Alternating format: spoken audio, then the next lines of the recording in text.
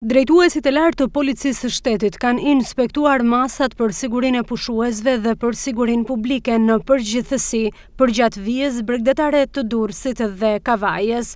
Në fokus të inspektimit ishte puna e efektivave të policisë së shtetit në këtë sezon veror, duke filluar që nga masat për parandalimin e veprimtarisë kriminale e deri tek zbatimi i kushteve të sigurisë në plazhe, që kanë të bëjnë me nivelin e zhurmave nga lokalet e ndryshme gjatë natës dhe disiplinimin e lundrimit të mjeteve motorike në det.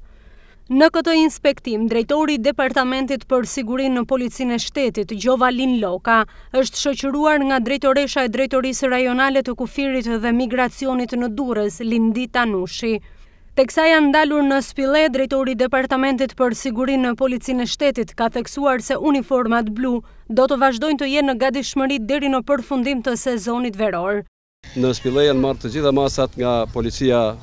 kufitare për mbarvajtjen e rendit dhe sigurisë publike në sezonin turistik. Bashkëpunim me pushtetin vendor janë marrë masat për kufizimet det, vendosjen e kullave të vërtimit, si edhe gjithë sinjalistikën e nevojshme e cila u shërben qytetarëve për t'i orientuar në veprimtarinë e tyre të përditshme. Spilleja,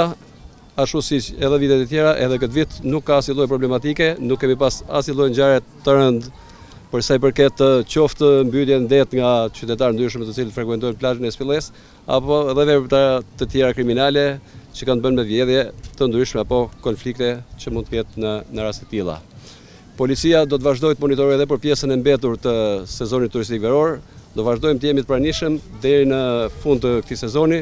për të garantuar rend siguri për qytetarët që ata të pushojnë qetë dhe të argëtohen duke mos pas asnjë lloj problematike.